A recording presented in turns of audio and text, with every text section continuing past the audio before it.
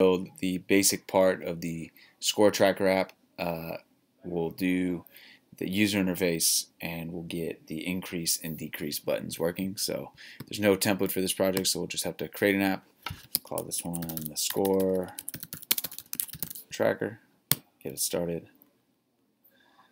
First thing we're going to need is a label, so we can find that. Oh, we can drag it out from here. And good coding practice, we want to make sure to give it a very specific name. This will be our score label. And we'll change the text. We'll start this at 0. And we want a top margin. Actually, it's going to make more sense if we had a bottom margin of 20. Make sure anything that's under it will be at least 20 pixels. Okay, we're going to need a couple buttons now, so we'll bring one button out. And sometimes they don't quite land where we want them, so we can negotiate that through the app tree here. So this one will be our plus button. We want to make sure that we rename it. It's good coding practice. Plus button, and the text should just be, you put plus, you can put +1, however you want to do it. We need one more. Oh, one that need to set the bottom margin here to make sure that the next thing under it is solid 20 pixels away. So we got that one, and we'll add one more button. And once again, we'll have to reposition it under.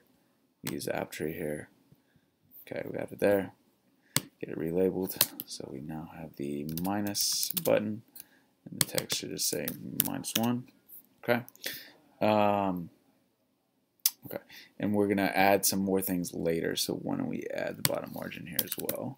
Okay, we can get into the programming now. It's pretty straightforward. First thing we need to do is create a variable, and this variable will simply be the score. So we'll initialize a variable called score, and we'll start it at 0. And when the plus button or the increase button, whatever we want to call it, is clicked, we want to change the score by 1. So it's pretty simple. And then we want to make sure that the label shows the change. So from the label text, the score label will set the label text to the new value, which is the app score. And we want to do the exact same thing for the minus button. So we could actually just duplicate this block, and it will let us click down to here. Minus, we'll change this to -1. Alrighty, so let's test this out. We can actually, I believe, just test it right in here.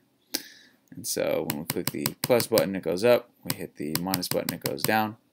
Okay, very good. There's a couple of challenges that you're going to work on your own. You should use a conditional to make sure that the score never goes below 0.